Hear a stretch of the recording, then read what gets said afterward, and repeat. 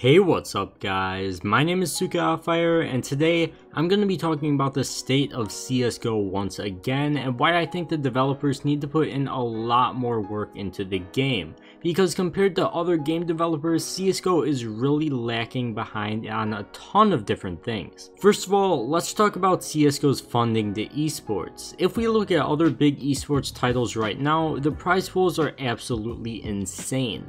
Both Dota 2's International and Fortnite's World Cup currently have a prize pool of over $30 million, which is just absolutely insane. For Fortnite, it's not too surprising for them to have a big prize pool considering how well they've done this year, but some of you might not know how Dota 2 managed to make this year's international prize pool so big. Well, actually, it's not even really funded by the actual game developers, but more by the community.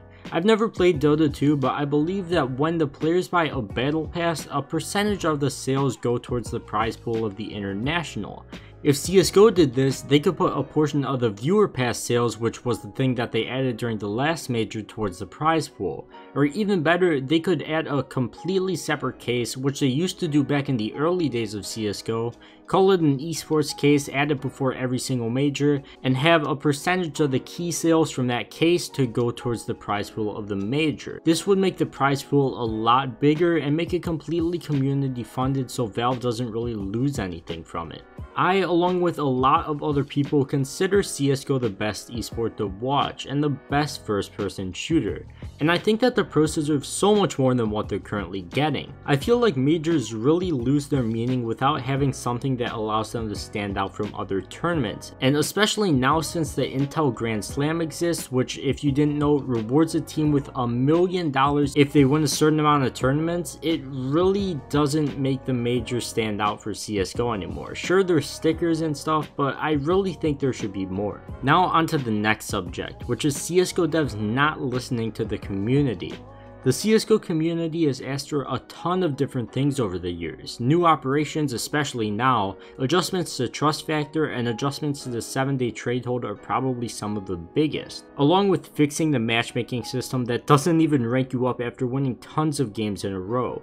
CSGO devs have just completely ignored the community for years. At first I wanted to say that the devs really weren't ignoring the community, like they were taking stuff in, but they really don't seem to be doing anything with it. Like, CSGO matchmaking has been horrible for so many years and they just haven't done anything to fix it at all. There's been complaints this entire time.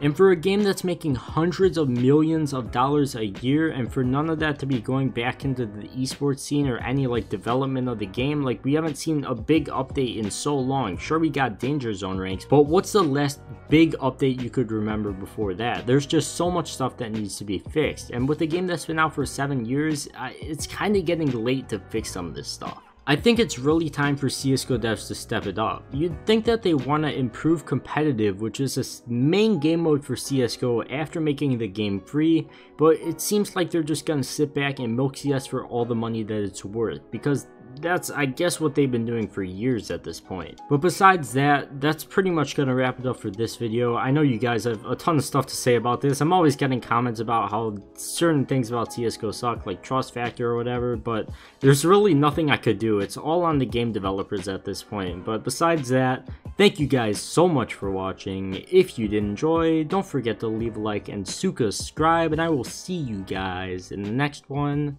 Peace.